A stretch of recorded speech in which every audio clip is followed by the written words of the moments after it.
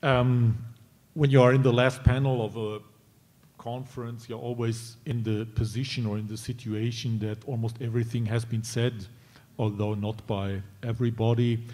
And when I have prepared a paper with a comprehensive overview on various aspects, and after hearing Wendy's introductory talk, I thought, OMG, this could be slightly redundant, but nevertheless, as the audience this afternoon is not completely identical with that at the Graduate Center, I think we could take my paper as a kind of resuming and balancing article of our talks. I would like to take the older research on the Holocaust as a kind of starting point. Over the last 2.5 decades, research in the Holocaust has experienced a veritable boom. This boom was strongly encouraged by new archival possibilities in Eastern Europe after the end of the Cold War. But this phenomenon has also gone hand in hand with new research trends, perspectives, and approaches which are markedly different from those that guided the pioneering work of the scholars who laid the foundations of Holocaust studies. Raoul Hilberg's view on the Holocaust, for example, was very much shaped by the sources he had analyzed in the 1950s, in particular the files of German institutions.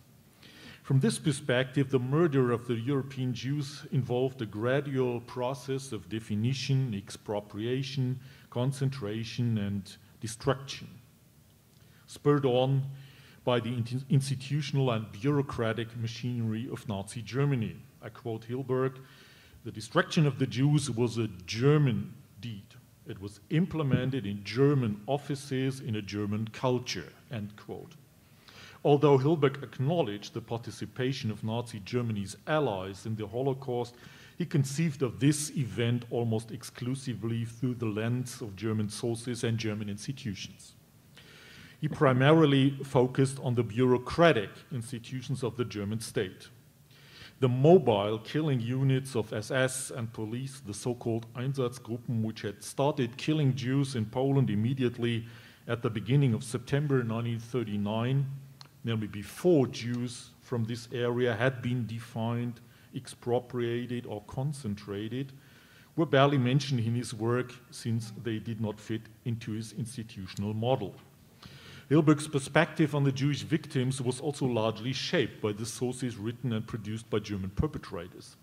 Although he never shared Hannah Arendt's strong condemnation of Jewish leaders for allegedly taking part in the destruction of their own people, in his work the Jewish victims nevertheless predominantly appeared as a passive mass of people obediently following German orders. This reflected the way they had been portrayed in perpetrator sources, which Hilberg prioritized in his work and analysis. I quote him again, "The perpetrator had the overview, he alone was the key. It was through his eyes that I had to view the happening from its genesis to its culmination. That the perpetrator's perspective was the primary path to be followed became a doctrine for me, which I never abandoned," end quote. Hilberg was aware, however, that the events of the Holocaust had also been a social process, and this led him to formulate 3 basic categories that could be applied to the people involved: perpetrator, victim, and bystander.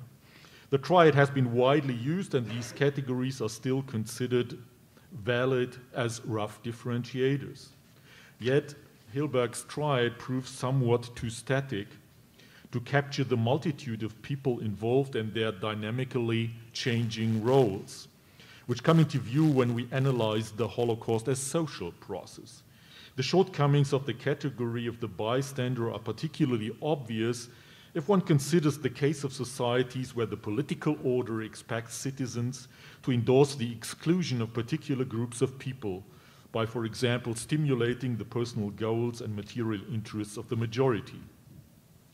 However, it is not my intention here to criticize Hilberg's groundbreaking work, which cannot be praised sufficiently, By mentioning him, I simply wanted to highlight some of the differences between older and current research and perspectives. In what follows, I would like to discuss in more detail 7 of these fundamental changes and trends. The first trend, new trends in perpetrator research.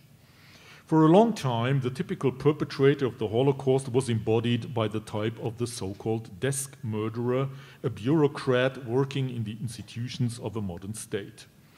Accordingly, the Holocaust itself was conceived of as a mechanized and highly organized form of killing, represented by the deportations by train and death camps like Auschwitz.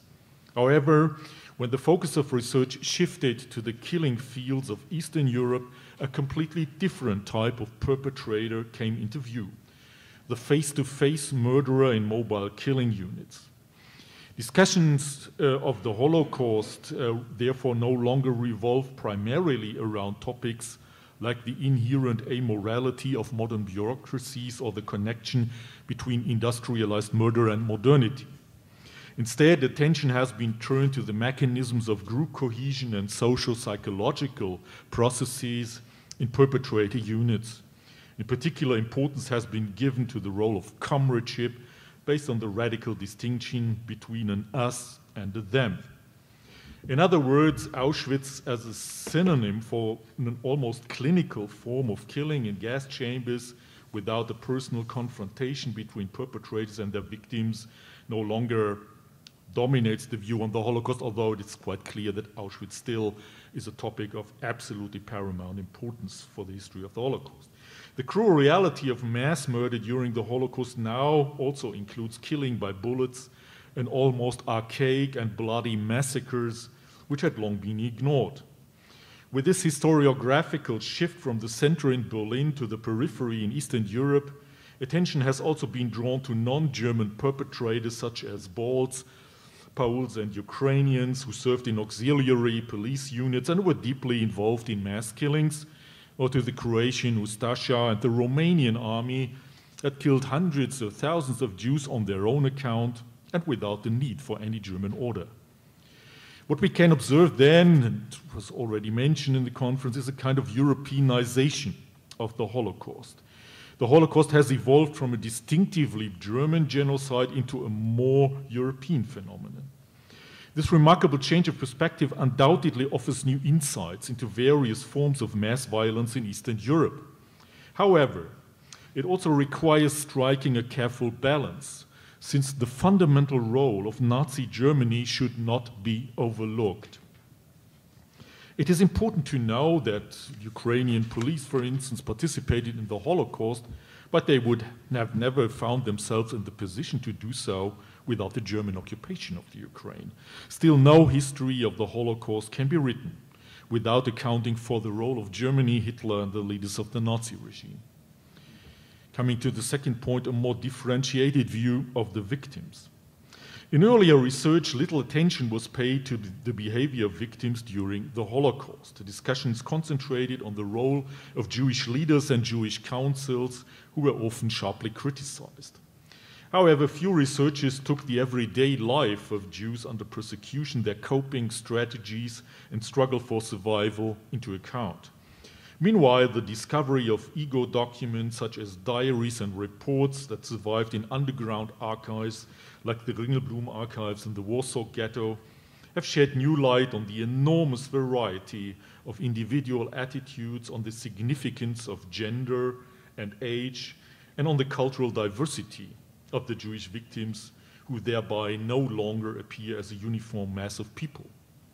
Even in a context of severe repression under the dire conditions of life in a ghetto, many Jewish inmates try to sustain a private life, as well as cultural and religious practices, in order to preserve and defend their identity against the heteronomy imposed by the perpetrators.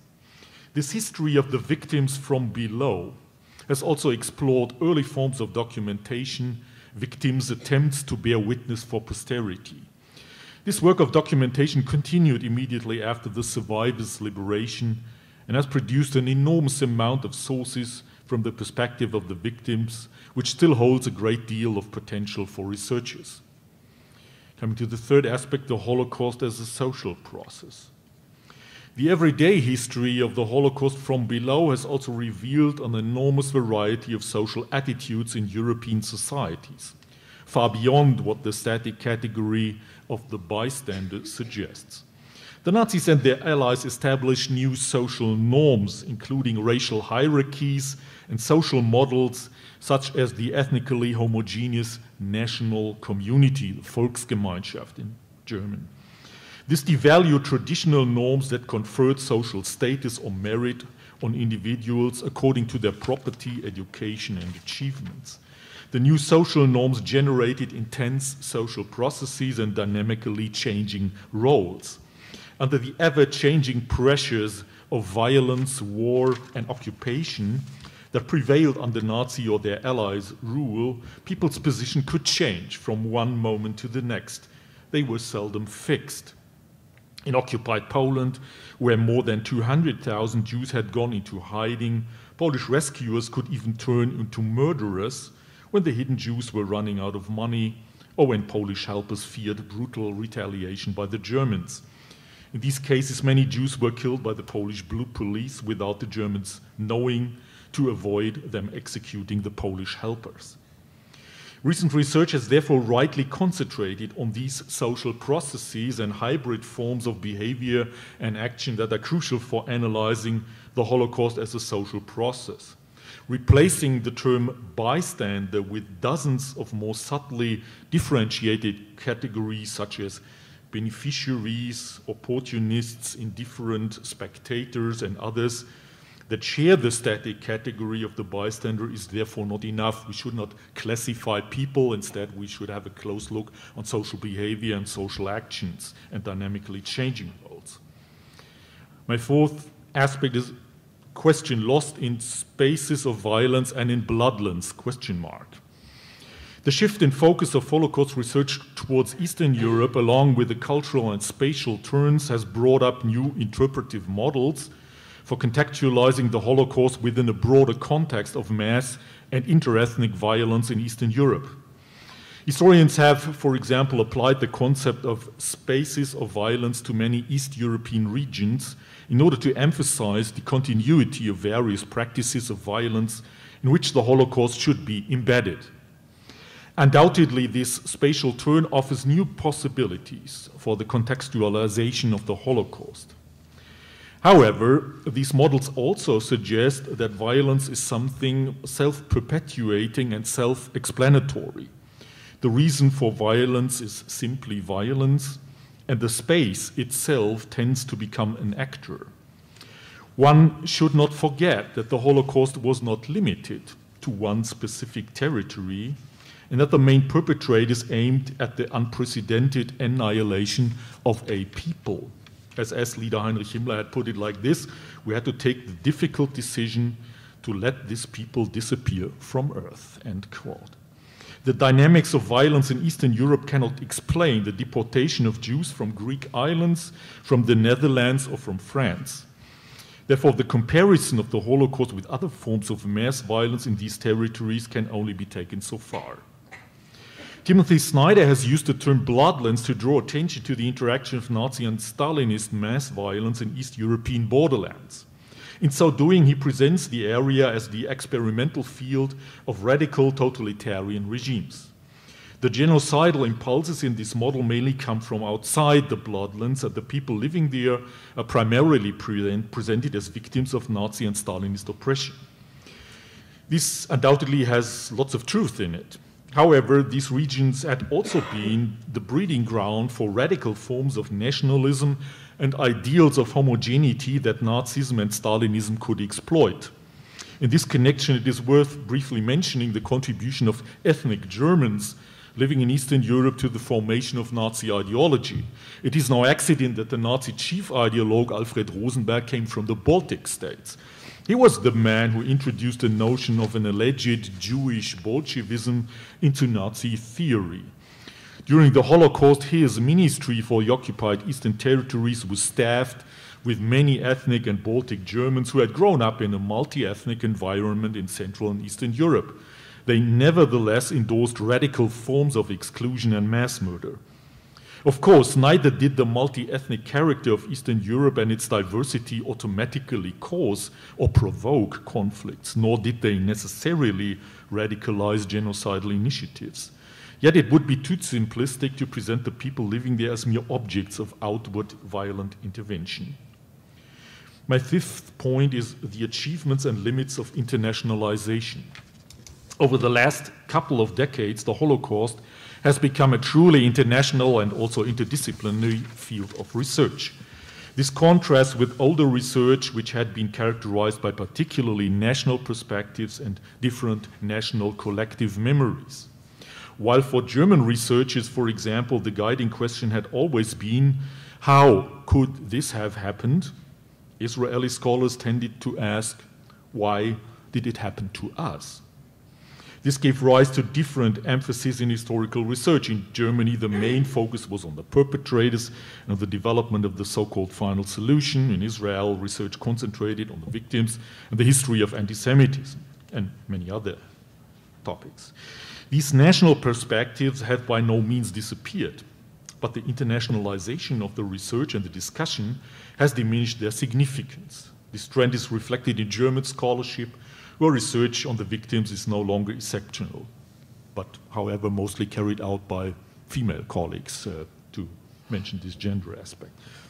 Further internationalization has been stimulated by many international conferences and workshops conducted by a multitude of institutions working in the field. Many of them have also built up a system of fellowships that has enabled scholars to discuss their research with colleagues from other countries.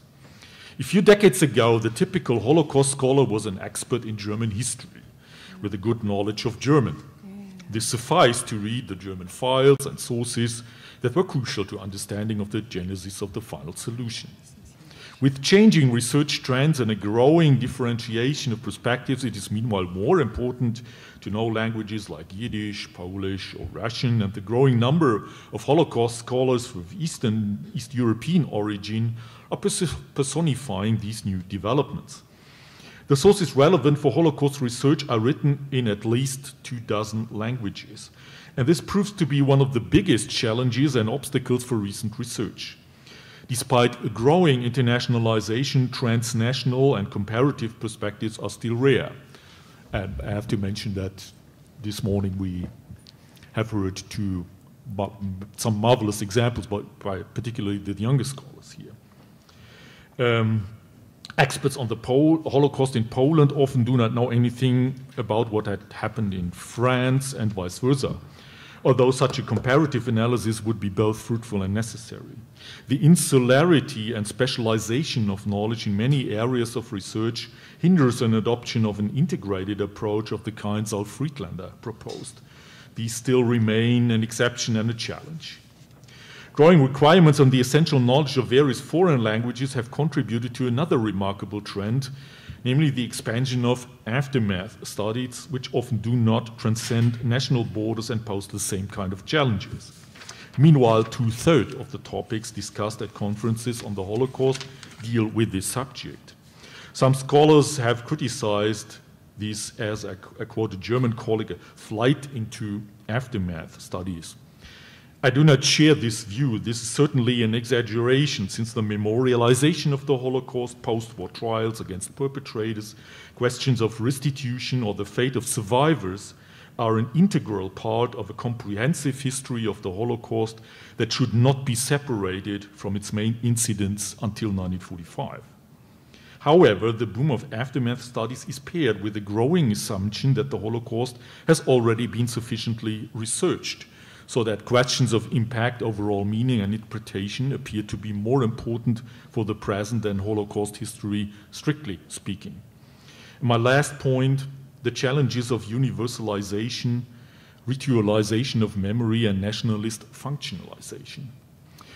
The boom of Holocaust research in the last 25 years coincided with a global memory culture that gave the Holocaust a central place and aimed at promoting universal human rights and strengthening the fight against genocide, ethnic cleansing, racism, anti-Semitism, and xenophobia. However, today the achievements of critical research and a reflective memory culture do no longer appear to be self-evident. On the one hand, they are endangered by the routines, set phrases, and formulas of a ritualized memory. I could give many German examples in this respect. I would like to mention an American one. In the USA, for example, the statement from the White House on Holocaust Memorial Day 2017 points to this danger, namely the dehistoricization and arbitrary universalization of the Holocaust. The statement emphasized a vague fight against evil. Its reference to, I quote, victims, survivors, heroes of the Holocaust, end quote, avoided any explicit mention of either the murdered Jews or the perpetrators and collaborators. No mentioning of Jews, no mentioning of anti-Semitism, no mentioning of the Germans, no mentioning of the Nazis, no mentioning of the Second World War. In this way, critical memory culture is in danger to degenerate into meaningless ritual and to become a mere exercise of semantic duty. On the other hand, critical research and a reflective memory culture are increasingly challenged by right-wing populists and nationalistic movements. In Germany, the land of the perpetrators, the right-wing fringe polemicizes the, I quote, the daft politics of coping with the past and calls for a 180-degree turn in memory culture, luckily without much success yet. Right-wing and national conservative governments in Poland, Lithuania, and some other countries in Eastern Europe have instrumentalized the memory of the Holocaust and flexibly adapted it to a specific nationalist agenda. Terms like Polocaust or second genocide equate the Holocaust with the suffering of Poles or Lithuanians under German and Soviet occupation. Museums for indigenous rescuers of Jews or a legislation penalizing the use of specific terms and imposing linguistic rules by the state risk intimidating and silencing critical historians and propagate nationalistic historical narratives in which the nation merely consists of heroes, victims, and martyrs. There are no other gray zones between these categories. The achievements of critical research, including that of many, many East European scholars who had done a lot to do critical research on the Holocaust, these achievements are dismissed or bluntly ignored. However, we should not accept a return to the historical narratives of the 1950s, in which there was no place for the victims of the Holocaust, in which European societies portrayed themselves as the actual or the real victims of the Second World War, and in which a critical examination of society's wartime participation and willful ignorance of what was happening was avoided. Thank you very much for your attention.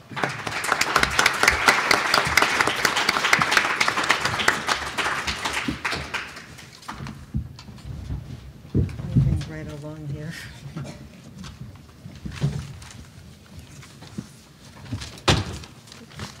I just knocked over my chair.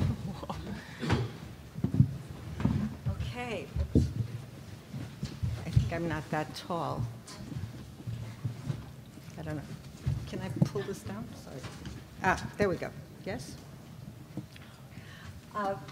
Good afternoon, and thank you all for being here on this truly beautiful, beautiful day.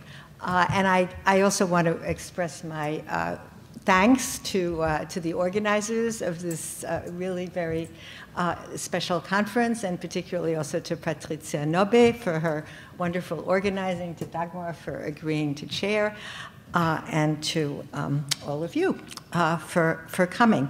So our topic is the past and future of Holocaust studies, a rather enormous topic, and I have to say that I think about this question really very much also in terms of our present on multiple levels. Of course, in terms of the scholarship and research that we've been discussing for the past day and a half, but also I would really want us to talk about, maybe in the discussion, about teaching, about the place of the field of Holocaust studies in its interdisciplinary forms in the curriculum, particularly, certainly, but not only in the US, for our quite rapidly, sometimes feeling dramatically changing cohort of students, students who, for the most part, certainly mine, no longer have any necessary genealogical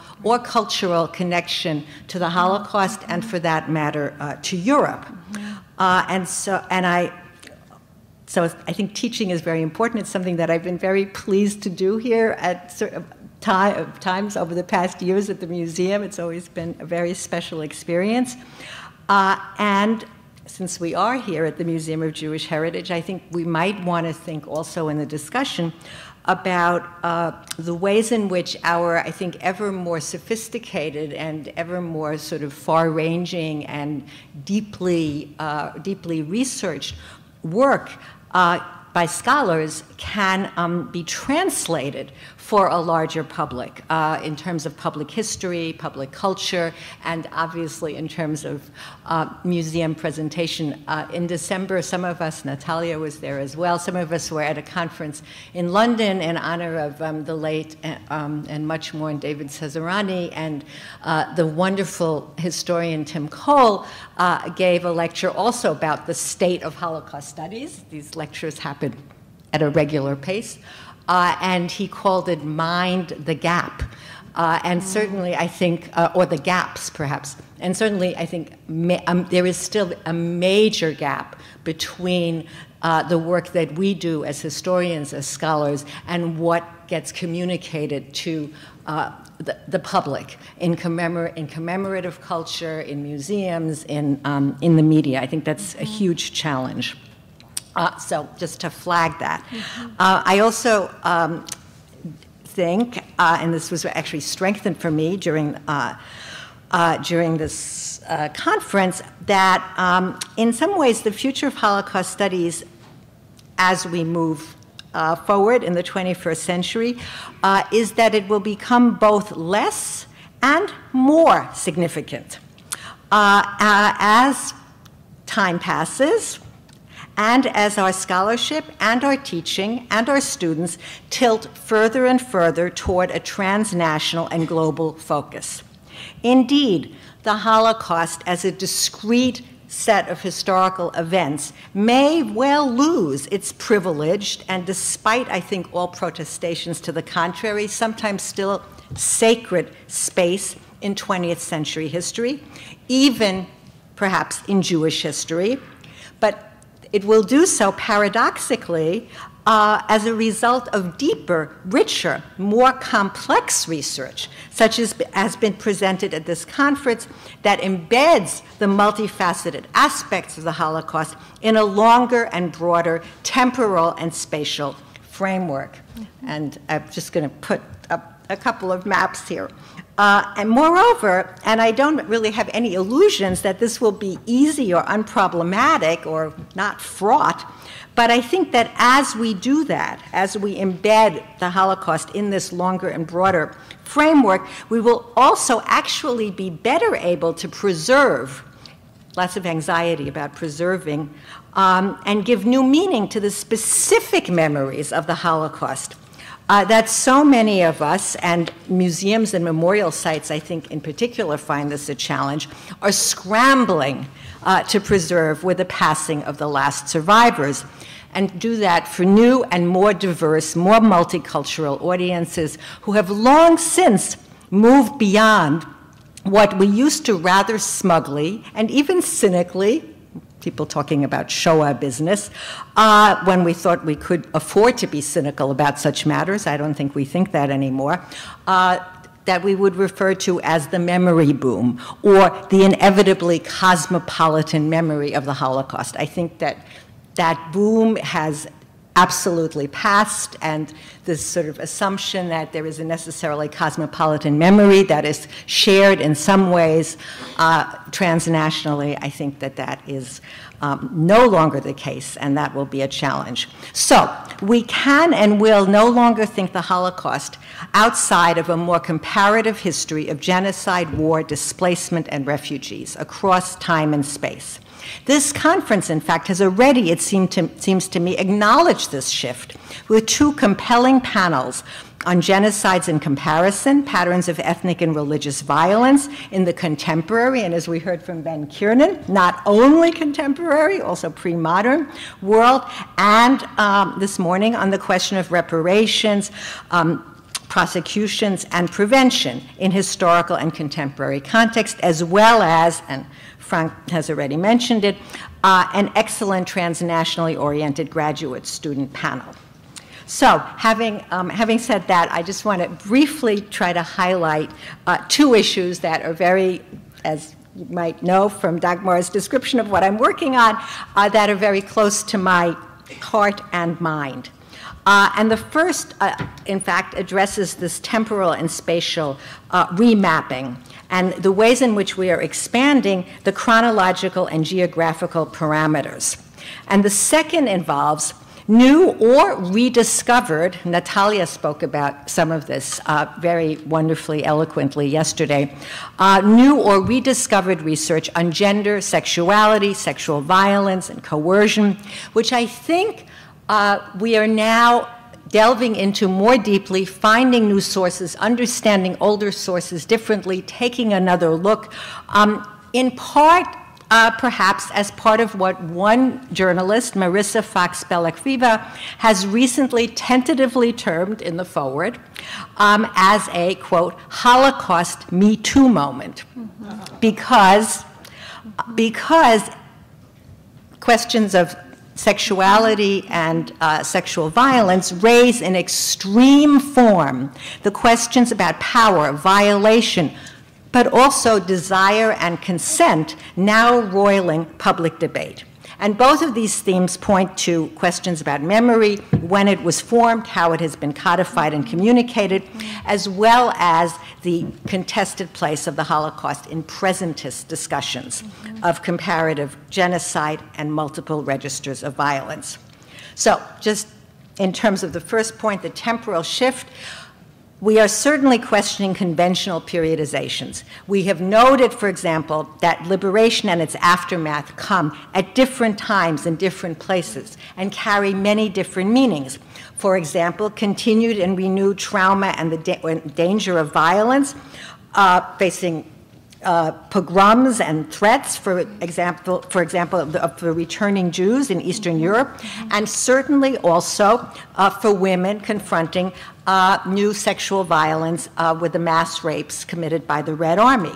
It's also important to remember that really, and again, we know this, but we don't always keep it in our minds, or our students don't, the dramatic dissimultaneities that characterize both the wartime and the post-war designations.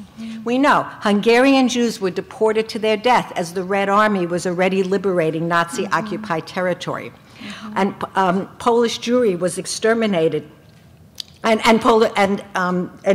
Jewish, at the same time that this is happening, Jewish leaders, or for that matter, the U.S. government War Refugee Board, established finally in January 1944, was still imagining that many of the Jews of Europe could still be saved. And inmates of concentration camps on the territory of the German Reich were being evacuated to Sweden, even as others were being murdered and shot on death marches. Polish Jews were still stuck in Siberia, Uzbekistan, Kyrgyzstan, waiting for repatriation, while the direct survivors of Nazi occupation were already organizing themselves in central committees, in historical commissions, in Zionist organizations in Poland, and then in the early DP camps. And it's only really when the repatriates from the Soviet Union finally cross the borders back into Poland or Czechoslovakia that they begin to understand, having spent the war in that blank space, that's the blank space on the map behind the lines, finally cross the borders back into Poland or Czechoslovakia or that they begin to comprehend that the more, quote, normal, and we had a conversation already about normalizing, that the, quote, more normal torments of wartime and refugee life, hunger, disease, repression, fear, terror, they had suffered in their Soviet exile or refuge, that those experiences actually were lucky in comparison to the vast graveyard left behind by the final solution they confronted when they returned to the post-war. So the lines between war and post-war, both geographical and chronological, are local, diffuse, and contingent. I think we're starting to better understand how variable even the time frame was for the scale and totality of the catastrophe to really sink in, including for Jewish leaders in the US or the Yishuv. Moreover, as we look at these remapped terms, the Holocaust as kind of the defining event of 20th century German history at times recedes somewhat in a longer durée discussion of emancipation, anti-Semitism, ethno-nationalism, through the dramatic events of World War I, the post-war settlements, the experience of Jews with the League of Nations and the minority rights system, post-war to a 1948 moment, for example, marked by so many dramatic events, the intensification of the Cold War with its implications for justice and memory in both Eastern and Western Europe, the beginning of the end of the DP era, the establishment of the State of Israel, and of course what we discussed in this conference, the Genocide Convention and the Universal Declaration of Human Rights. So I think this question of the contingency of time is something that we need to think about. And yes, the spatial shift that Frank has mentioned, we are indeed remapping where people died and where they survived, expanding the geographical parameters. So that's an even broader map. We are acknowledging that the tragically small majority of East European, mostly Polish Jews who survived, did so precisely because they escaped Nazi occupation in the harsh, inadvertent refuge of the Soviet Union. And furthermore, that's the expanded map, beginning to investigate seriously the transnational, indeed global dimensions of flight, relief, and rescue, especially in non-Western and colonial spaces. For quite some time now, of course, Holocaust historiography has been gripped by this spatial turn eastward. We've heard about that. From Central Europe, from Germany, to the periphery, from Berlin and Auschwitz to the killing fields or bloodlands of Eastern Europe and the occupied Soviet Union, and then to the world behind the lines, the one that I had just showed you before. Wendy spoke in her opening lecture, which, by the way, you can all read in tablet. It's online. I just found it. Wendy spoke of the Europeanization of the Holocaust, and Frank mentioned it again. I think that we are, most obviously only now starting to come to terms with the fact, and this has much to do with this turn to the east in our research, that indeed the majority of the She'erit HaPleita, many of you have heard me say this many times, that was gathered finally as the survivors, DPs, in Allied occupied Europe, were indeed mostly Polish Jews who had survived by twists of geopolitical fate. First in the Soviet-occupied parts of Poland, and then as a result of Stalinist deportation to the interior, and where they then finally escaped the Nazi onslaught into the bloodlands, and in turn migrated further behind the lines to the Tashkent front in Central Asia, where they encountered this dizzying mix of people, including local Jews, evacuated Soviet Jews, Polish Poles. And if we think further about expanding our topography, we will include as well as we are the non-Ashkenazi world from Greece, Salonika, to the Iberian Peninsula, to the Middle East, to East Asia, and North Africa, which received refugees and then produced so many encounters with multiple others. So I think that in some ways, the connections that have been made at this conference to studies of comparative genocide in fact, become more interesting and more complex if we do take seriously the fact that most of the people, certainly from Eastern Europe, that we have come to identify as survivors only managed to attain that status precisely because they had escaped Nazi occupation. These are the survivors the repatriates coming back from Poland after having been repatriated. And here you see, these are images of Polish Jews in a forced labor camp in near the Arctic Circle in the Soviet Union, or on a kolkhoz in Kazakhstan. They had, in fact, not directly experienced genocide, but they faced its consequences, and they had to live with those consequences. I think there's a lot of still anxiety about thinking in those terms, especially now with the revival of xenophobia and anti-Semitism and authoritarian populism in Europe.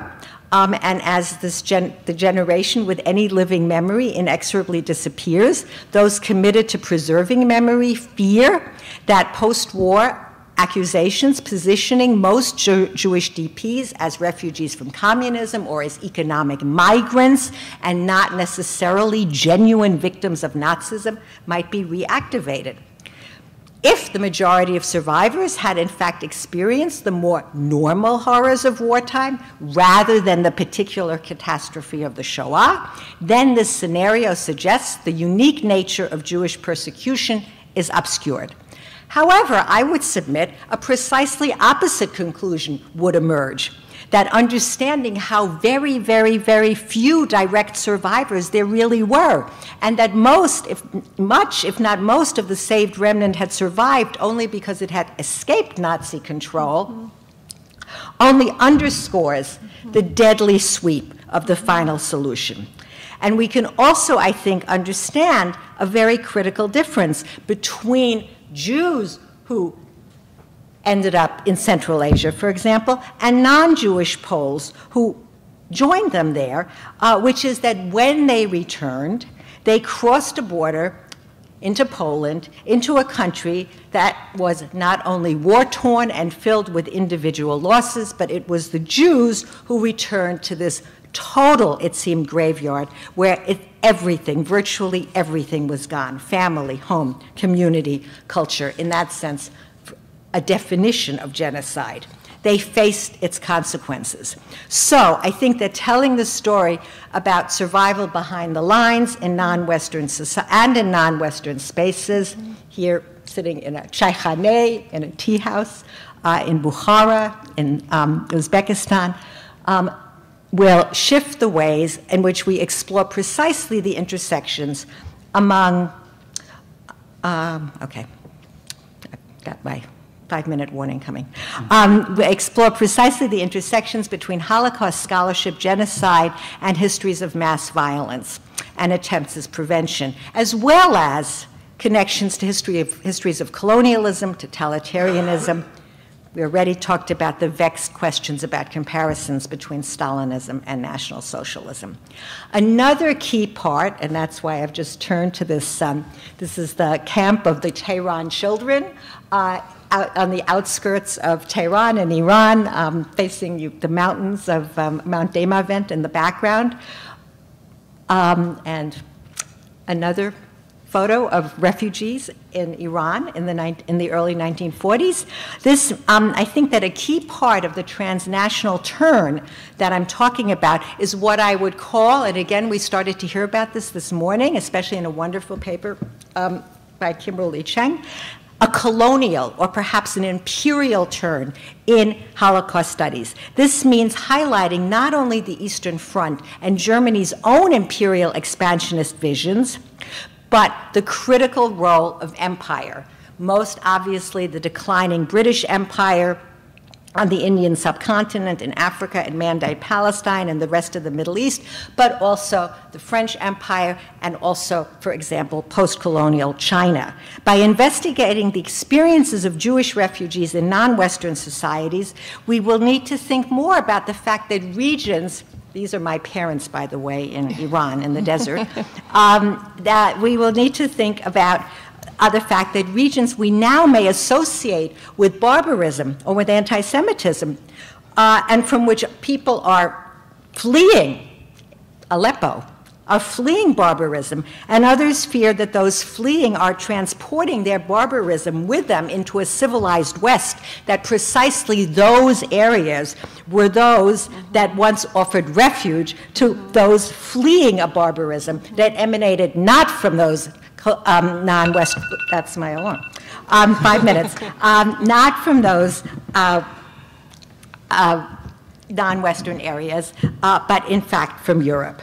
So I think we will need to think a lot harder about the intersection of race, racism, and the Jewish Holocaust experience, and the often problematic ways, here, the bazaar in Isfahan, the often problematic ways in which Jewish refugees encountered the other. If the Holocaust underscored the ways in which Jews were constructed as racial inferiors, the circumstances of their flight and rescue in non-Western refuges, from Sosua to Bombay to Tehran to La Paz to Shanghai, and the fact that virtually all wanted to leave again as soon as they possibly could for places where their neighbors would once again be white and less exotic, underscore Jews' precarious but real privilege as white. So I think we need to think more about the ways in which race and racism played out for Jewish refugees and survivors. You can think about Marion Kaplan's work on Sosua, Shirley Gilbert's on South Africa, this morning's paper by Kimberly on Jews' vision of Shanghai. I think we also will need to think more about you're doing fine. 5 minutes? Take 3. It's Okay. okay. The importance of literal space and material sites. Those vast landscape of ghettos and camps, from little-known labor camps in the Sudetenland, populated mostly by young women and girls, we're just starting to learn about the sexual abuse they faced, to Stalinist labor camps, to British internment camps. Here's a self-made little badge that says, has a Jewish star and says prisoner of war, and lists all the British internment camps a German Jewish refugee was in, to Allied DP camps, to ghettos with different levels of horror, to the, from the Warsaw, Riga, Lodz, transit camps, Drancy, Westerbork, to, for example, the open ghetto of Japanese-occupied Shanghai, very different, and yet with features. Finally, my last paragraph here, that I think that the turn to, as we've already said, soft sources is indeed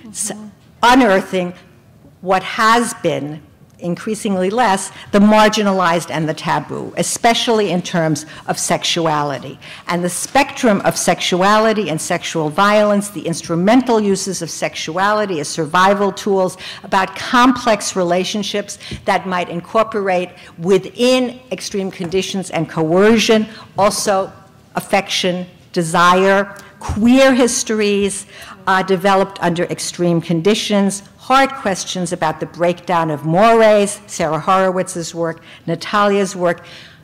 The gray areas emerge so clearly when we look at the spheres of gender and sexuality. And we have so many effects in the aftermath, these questions of creating new families, the cost of creating new families after loss, the painful and often tragically unsuccessful processes of family reunification, stories that are too often obscured by the family portraits offered by later interviews, the Shoah Foundation interviews, or the candle-lighting ceremonies at Yom HaShoah commemorative events, which sort of celebrate the continuity of family and really efface questions of rupture. So we need to think about relational histories that acknowledge entangled connections with Jewish and non-Jewish neighbors, whether they be East European Christians, Muslims and local Jews in Central Asia, Hindus and Muslims, or British or Japanese colonial administrators in South and East Asia. So we need to decenter Germany, I think, but also decenter Europe. And when we do that, we will open up debates that simultaneously highlight the singularity of the final solution, while also normalizing and opening to comparison with other catastrophes Jews experience of forced migration and wartime deprivation. And this, I hope, would help us to understand the Holocaust, as well as our current refugee crisis and debates and efforts to prevent genocide more deeply and comprehensively as we think about the future of Holocaust studies. Thank you. Great.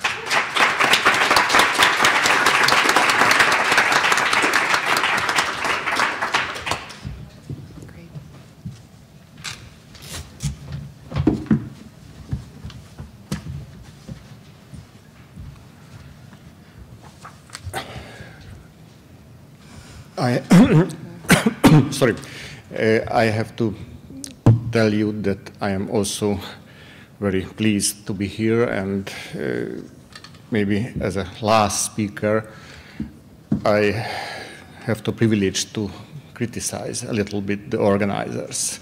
First of all, Professor Randolph Brehan, my mentor and friend. Last summer, he asked me to speak about the Hungarian and Polish Holocaust memory policy. In the second row here, at least 3 eminent historians spoke about this topic already. So I am the fourth, and I took notes where they already spoke about the topic, and they mentioned some very interesting things that I wanted to speak about. The same thing I will repeat. So, the clicker. Do you want the pic? Here we go. Thank you. Okay. I changed a little bit the title of my intervention, the Holocaust and the Holocaust memory policy in Poland and Hungary. Mm-hmm. A few words about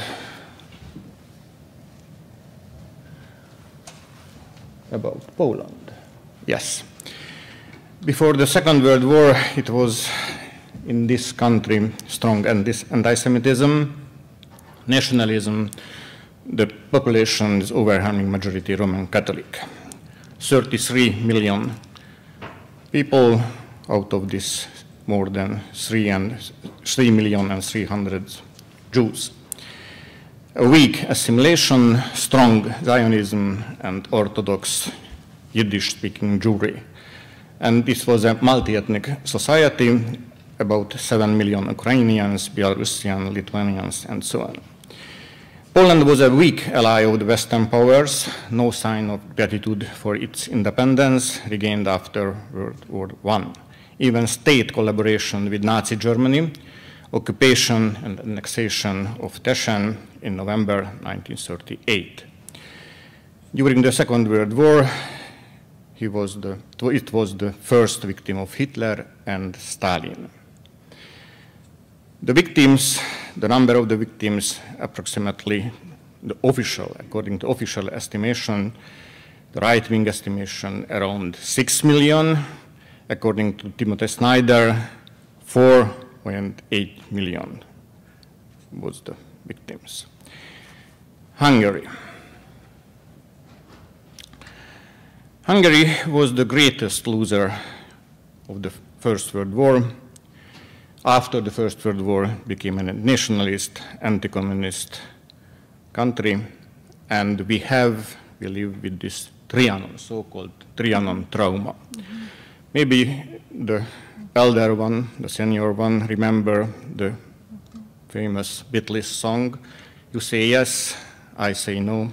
You say hello, I say goodbye. You say Trianon, I say Holocaust. You say persecution of the Jews, I say persecution of Hungarian minority." This is the competitive victimhood, and the right-wing Hungarian politicians and intellectuals today, and for more than 7 decades, they claim that the Western liberal democratic powers betrayed, punished the innocent Hungary, who was in the Central Powers, one of the Central Powers during the First World War, and we were the loser side. And second claim, they claim, the right-wing politicians, the Western powers betrayed, abandoned, exploited Hungary after World War II, and even after the collapse of the communist regime. Hungary was a reluctant ally of Germany. In Hungary was a strong anti-Semitism. In 1939, during the last free parliamentary elections, the majority of the members of the parliaments were anti-Semites. Between 1938 and 1942, we had 22 anti-Semite laws, several hundreds decrees, one massacre, Novi Sad, January 1942, introduced the military forced labor, and we had one deportation, around 16,000 people, to Kamenets-Podolsky. They were massacred in July, August 1941. But we had no ghettos, no Yellow Star, no mass deportation before occupation of Hungary by the Germans in March 1944. We had a very popular leader. He is very popular now, and he was very popular before and during the Second World War, Regent Miklós Horthy. Mainly his popularity due to the peaceful re-annexation of some parts of the lost territories with the help of Hitler and Mussolini. After the end of the Second World War, we Hungarians again find ourselves at the loser side. We had at least 500,000, maybe 550,000 Jews deaths. The military deaths is 340,000 out of the population of 13,700,000 people. Some 600,000 people were deported to the Soviet Union, and approximately 200,000 perished there. The Holocaust memory policy in Hungary. Since 1945 in Hungary, we had, remember, since 1945, when the overwhelming majority in the countries, in the United States, in the future Israel, or the Western Europe, we had no Holocaust studies, books, or something, a memory of the Holocaust. We had path-breaking studies, books, documentary accounts, memories, films, dramas. And after the '56 revolution in Hungary, we had a cultural policy of the 3T. This is in Hungarian, tűrt, támogatott, tolerált, translated, the cultural policy of the 3Ts, take it, tolerate, and support. From the early 60s, the scientific Holocaust research belonged to the tolerated category. In United States, here in New York, by the Columbia University Press, in 1981, was published Randolph Braham, Politics of Genocide. One of the leading Hungarian historians, György Ránki, he is also a Holocaust survivor. This book should have been written by a Hungarian historian, wrote in his review. After 1990, nationalism, anti-Semitism, whitewashing rewrite history in Hungary and Poland. We, the true 100% Poles, Hungarians, Christians, suffered at least as much as the Jews, who in their majority were communist, collaborators of the Soviet Union after the liberation, claimed the right-wing intellectuals. Prime Minister Orbán, during his first premiership since 1908 till 2002, and since 2010 till the eternity, his official nominated personal historian is Dr. Maria Schmidt. She has a very popular museum. Since 2002, it was inaugurated by Prime Minister Orbán. More than 4 million people visited in Budapest this museum. According to Maria Schmidt, this museum is about the brave Hungarians, the resistant victims of Nazis and communists. This is the competitive martyrology, competitive victimhood. According to Maria Schmidt, we have spoken enough about the Hungarian perpetrators. Now we have to focus on the Hungarian righteous among the nations. We have 844 Hungarian righteous nominated by the Yad Vashem. Tolerated in Hungary the scientific research, supported research about the Hungarian rescuers. We have no Holocaust bill up to now. The memorial of the German occupation, it was not inaugurated in April 2014.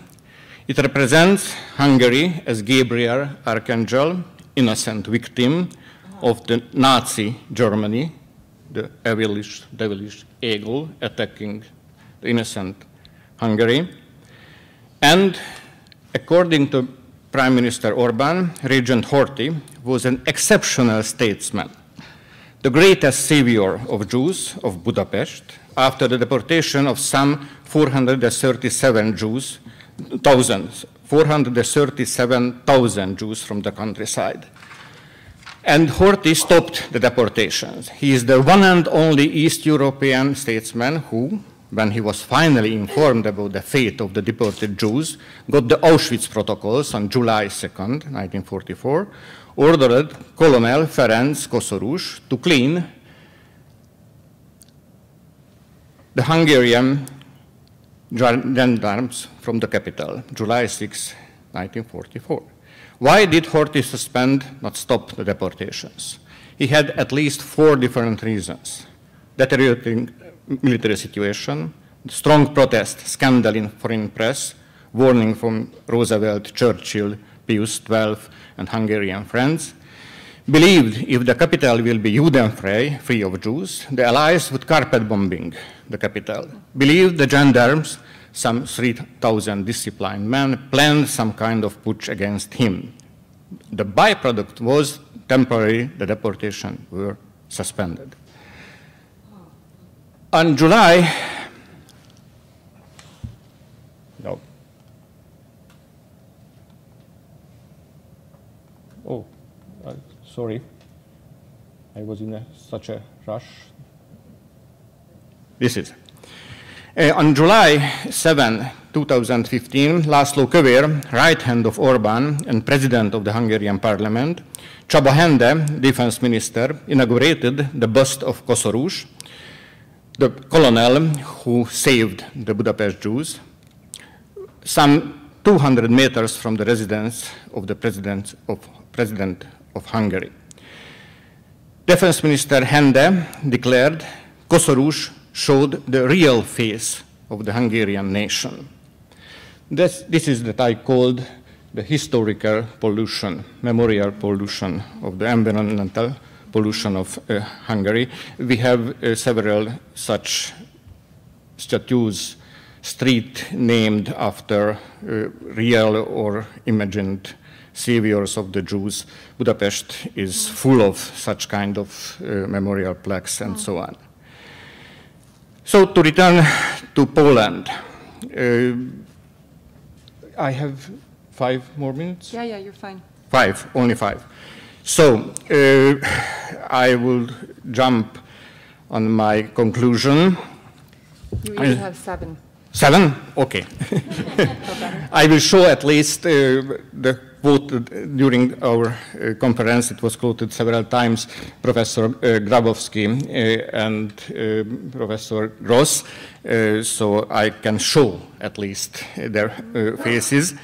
And I will show these 2 eminent professors, and next to them there is the actual Polish Prime Minister, Mateusz Morawiecki, who admitted that the timing of the bill's adoption, it was the 28th of January 2000, this year. This is the International Holocaust Memorial Day, the timing was unfortunate, according to Morawiecki. In Hungary, on the same day, in Hungary was planned a memorial mass in a Catholic church in the downtown of Budapest for Horthy, who was a Reformed faith. But this planned memorial mass was cancelled, postponed after the first reactions of Hungarian historians, the leader of the Hungarian Jewish congregation, the reaction of foreign press, American and Israeli statesmen, and so on. To return to the Polish Holocaust bill, Jonathan asked this morning that what will be the fate of the historians who dare to speak about the Polish, not the Polish death camps. This is incorrect. These camps were run, organized, manipulated by the Germans. So on Polish soil, but I never used Polish death camps as an expression. But what will be the fate of the historians who dare to speak about not the Polish nation as a nation who committed crimes, but about Poles who was collaborators of the Nazi Germany?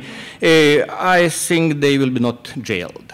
So the historians and the artists, as a part of scholarly activity, they can show everything, they can speak about the crimes, but I do not want to give some ideas to the authorities, Polish or Hungarian authorities, but I can imagine that some historians will be asked politely to teach in an elementary school somewhere in the countryside, or maybe to leave this Hungary and Poland and live somewhere else. They will be fired, but not jailed. To be jailed, this means they create martyrs, victims. No, they will be punished. And if they try to apply for a fellowship, they will deny it. To the end, Poland lost the peer battle after the introduction of the Holocaust bill. On a press tour for foreign correspondents, its goal was to show how difficult, deadly risky it was for Poles to save Jews during the war. They showed Markowa, this is a little town. In this small village, a small museum exhibition was created about the entire Polish family, adults and children alike, who were murdered by the Nazis for sheltering Jews. Unfortunately, some Polish-speaking journalists noticed that the family was denounced, shopped to the Gestapo by their Polish neighbor, and some Polish officers were in the firing squad too. The Oscar-winning movie, Ida, when 2 years ago was on the program of a state-sponsored TV channel, a well-selected group of Holocaust experts explained to the audience why this film is wrong. It was shown that in a family, Jewish girl was raised, but her brother was killed. Give a false, fake, deceitful picture about wartime Poland and the behavior of Poles. France, that was never at Vichy, declared de Gaulle. Poland, that was not at Jedwabne. I will not speak about Jedwabne, but I jump to the final conclusion. The right-wing Polish and Hungarian authorities want Poland and Hungary to be portrayed as victims of the Nazis, heroic allies of Western powers, friends and rescuers of Polish and Hungarian Jewry. The Hungarian kleptocracy, veiled in national colors, is also openly nationalist, Europhobe, anti-Semite. Orbán is different from his Polish friends only in his Soviet policy. Orbán is a puppet and follower of Vladimir Putin. The Polish and Hungarian politicians use history as a tool. They create an enemy, the all-powerful international Jewry. They defend Poland and Hungary against everybody. Brussels, Muslims, immigrants, George Soros, Jan Grabowski, Jan Gross, Randolph Brehen. And give the people a whitewashed national history in which there are no crimes and criminals, mistakes, massacres of innocents, collaborators, traitors, ethnic cleansing, and they create the sacrosanct national unity. And they are very, very successful. We must be aware that the Polish and Hungarian Holocaust memory policy is very popular, supported by the vast majority of ordinary Poles and Hungarians. The Hungarian and Polish right-wing nationalist populist politicians and their court historians are no cynical manipulators. Perhaps some of their historians know that they are lying, falsifying the historical truth, but I am 100% sure that Orbán or Kövér, or Kaczynski or Duda are simply uncultured, uninformed politicians who love the power and know perfectly well what the vast majority of their uncultured and uninformed supporters want to hear. Our nation and its past is great, fine, we have and had always right. They are wrong. Thank you for that.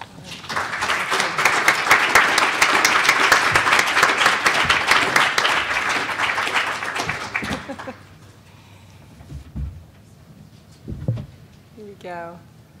Thank you all three so much. You're going to come back up? That'd be great. I think the sound is going to come on for all the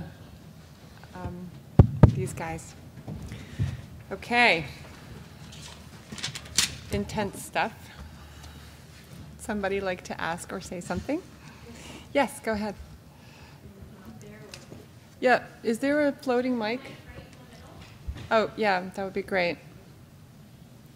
There's one, do you see it here? Can you turn the light so that it's coming, the sun is going, is there something to do about the light? It's beautiful, but it's also in our eyes. Okay, go ahead. Hi, thank you all for participating.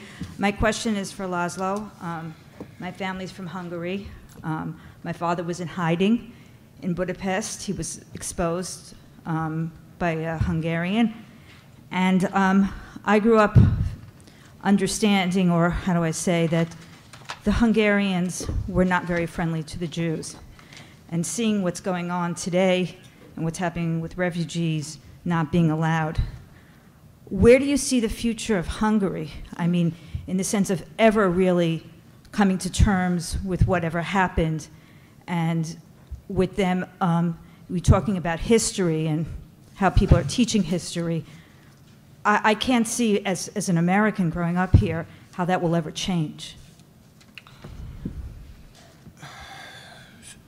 When I was a student at the university in 1975, I had the chance to some 40 years ago, in 1975, I was a student and I had the privilege to go to Moscow for a half a year with a fellowship.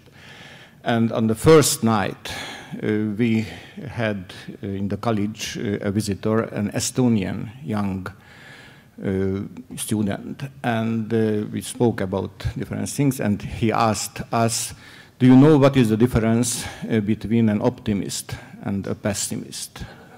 And we never know, then maybe you know the joke at the end of the joke. According to the pessimist, this is the possible worst state of things. According to the optimist, no, there will be much more worse. So I think we are not at the end of the tunnel. I even do not see a light at the end of the tunnel, and the tunnel is going down. Mm-hmm. So one day ago, one of my Romanian friends proposed me to ask refugee status in Romania. I am thinking about, and this is not a joke, not to go to Romania, but maybe to Israel. Yeah, thank you. Thank you. Yes, sir.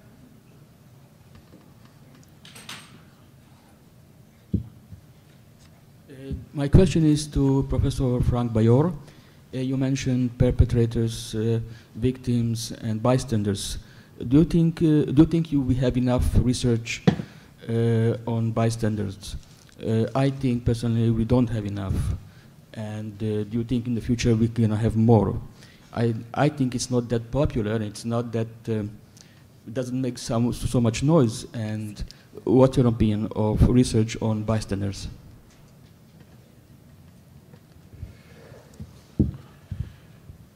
I'm not quite sure whether I got your question right, but although I've doubted that this category is too static to describe social behavior, nevertheless, when you look at the social history of the Holocaust and lots of research that has been done on these topics, I think that's one of the major trends in Holocaust historiography, to integrate, to view the Holocaust as a social process, and then, of course, a kind of re-evaluation of the term bystander comes into view. I think there's still these categories, perpetrators, victims, biters, are of a certain significance, but only as rough differentiators. So as René Poznański has quite impressively demonstrated when looking at French developments, the term is somehow doubtful insofar as it does not pay attention enough to the rapid changes of social behavior of partly the very same person in various situations. I have started research on as the so-called Aryanization of Jewish assets. And what I've found quite striking is that many of the so-called Aryanizers who had acquired Jewish businesses and assets quite often rapidly changed their behavior. In the beginning, 1933, some of them were ready to pay fair prices for Jewish businesses. The very same person 2 years later could turn out as a completely ruthless exploiter. So how do you then characterize such a person? And of course, it's quite clear that taking part in the exploitation of victims is more than but the bystander word has this connotation of passivity, and when you are part of a society in which the rulers expect that you take part in the exclusion, the social exclusion of unwanted minorities, you cannot be a bystander. You're part, even if you decide not to do anything, you're part somehow of the game. And therefore, the term bystander, I think, is more or less doubtful and should be replaced by a more thorough analysis of social behavior and social action within the whole process of the Holocaust and the persecution of the Jews. Konstantin. Yeah. And you're next. Okay. Can somebody let you sit? Thank you very much for your wonderful presentations, but I want to express a certain discomfort which came up during the last 2 days, and this discomfort has to do with a kind of self-criticism of our discipline. So in an ideal world of historiography, methodology should be like a torchlight. So we use methodology to light in certain corners so that we can see more. And sometimes I get the feeling that we are rather discussing about methodology like in a different way. We are using methodology to create new trends in Holocaust history. So Holocaust rather becomes a canvas, and we are starting with our professional routines, and then we are starting with transnational turn, spatial turn, gender turn, and so we are applying all our turns to the Holocaust, and so we can talk about the future of Holocaust research in a way that we're waiting for the next turn, and then we will apply the next turn to the Holocaust. And what I'm missing is what are the questions, and which methodology we might apply to answer our questions. So there's something which is irritating me when we are always talking about these turns, and there's another turn, and in the future there will probably one more turn. So what do you think about this? Are you directing that at all three? Or are you... Wait, are you directing it at all three of them? Well, I think it's a very general question. So in a way, I'm directing the question to myself, but maybe there's something more qualified on the... No, I don't have an answer. Do you want to say something? Yeah. I mean, Whoever wants. well, since I was talking this afternoon about the turns more, that we have spent quite a lot of time talking about turns already. But I think that we don't invent our sort of methodological questions out of nowhere. I mean, we invent them in the we figure out what our questions are in the context of the world we live in, the very particular spaces that we deal with, the people that we are teaching, the colleagues we work with. I think the point that you were making, that that transnational approach does not mean that the challenges are the same everywhere. Clearly, they are quite different in many ways in Hungary and Poland at the moment than they are, for example, in a very multicultural American classroom, for example.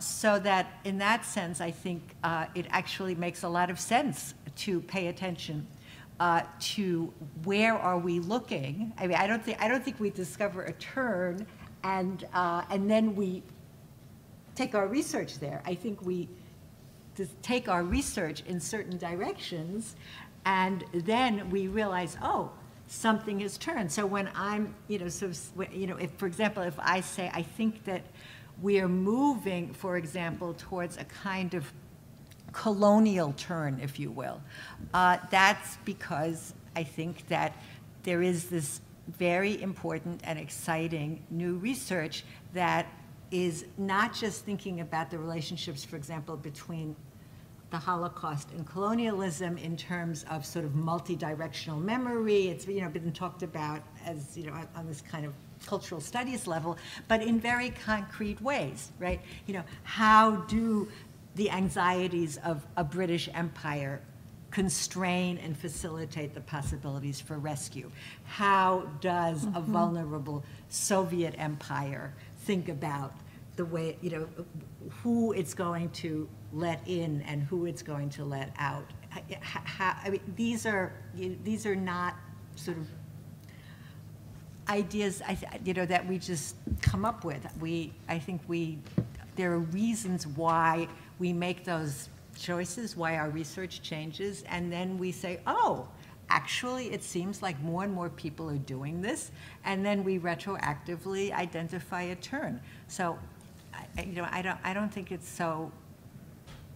I don't think it's so odd. Maybe the word is strange, but I think that's how we work. Yeah. Okay. But I agree with you insofar as we have to critically evaluate the use of each of these turns, because there is as I see it, taking the spatial turn as an example, the danger of a certain determinism, that in particular if space is more or less equated with geography. So some months ago I heard a German colleague, an expert on East European history, saying, and then the German soldiers entered spaces that were contaminated by violence.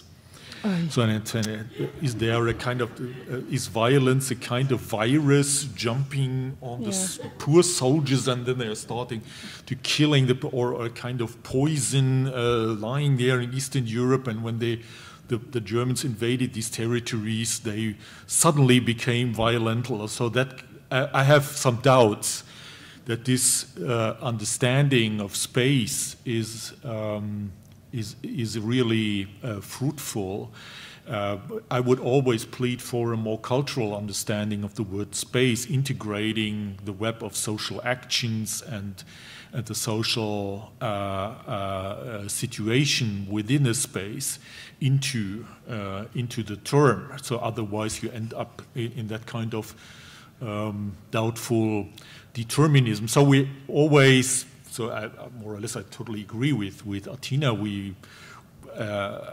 The terms are there, and we have to examine, are they specifically useful for us? So is there something new in analyzing the Holocaust?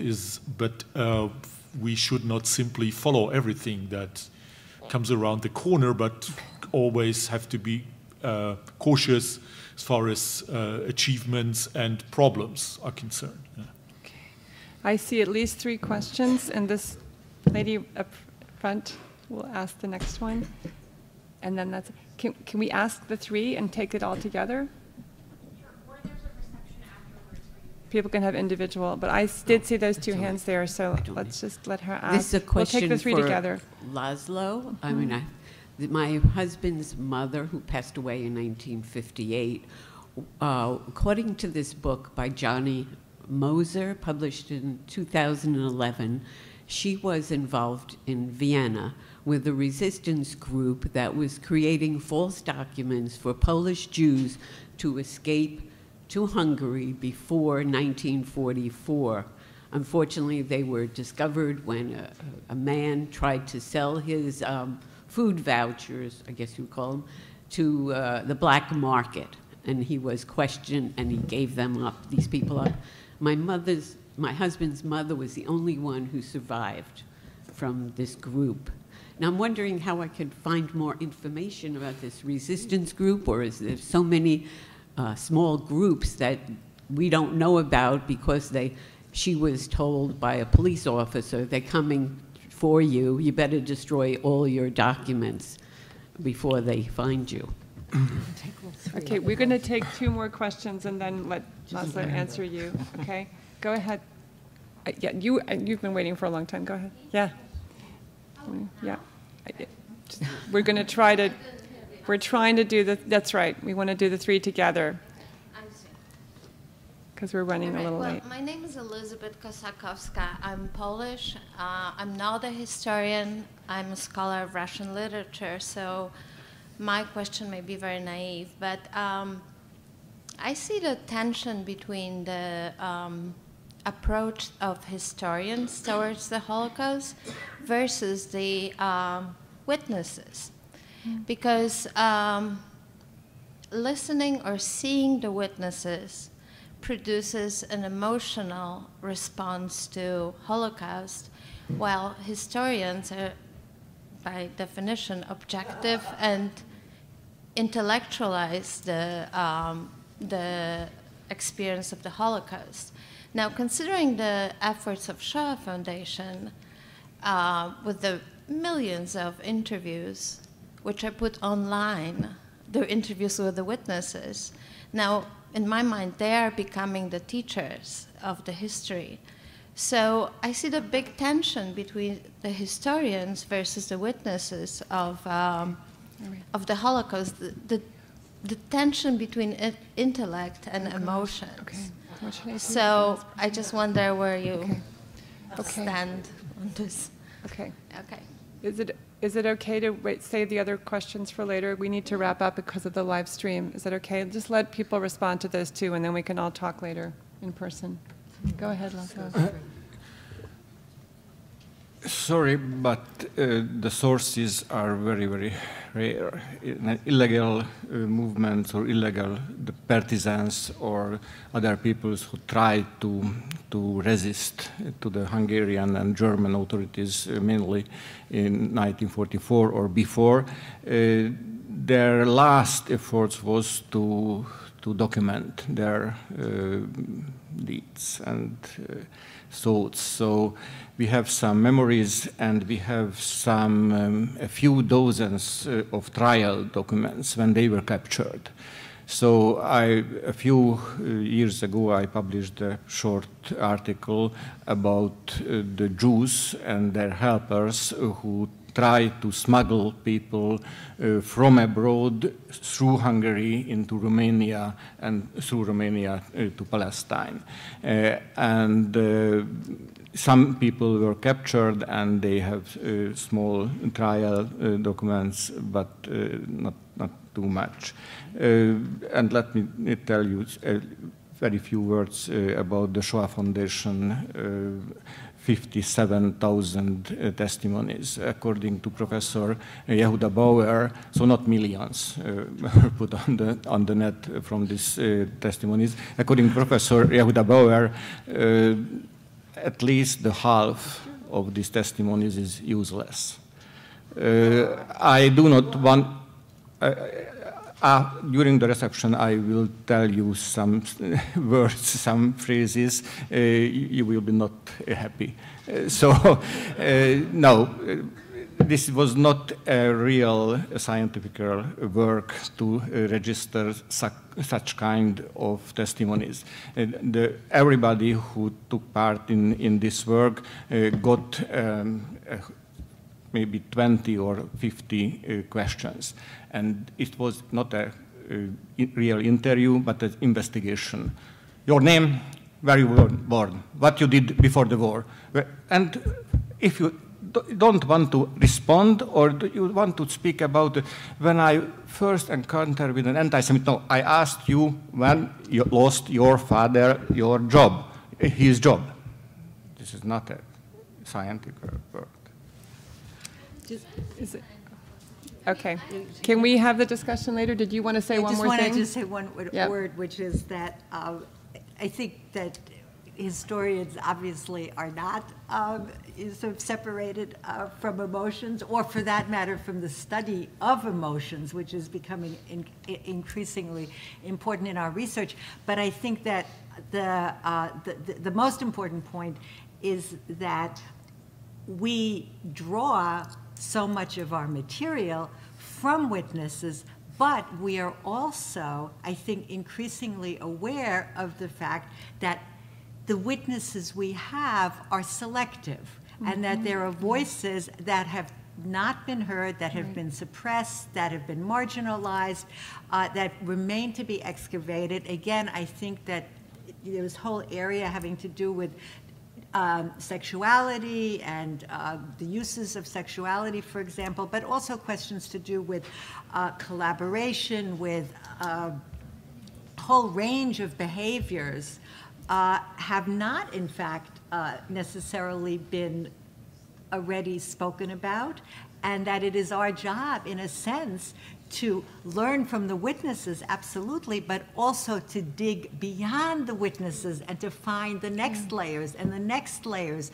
of sources and witnesses. So I don't think that that sort of binary that you're setting up is actually the work that we're doing, although it's obviously, as Frank already said, it behooves us all the time to be as self-critical and as thoughtful and careful as we can possibly be.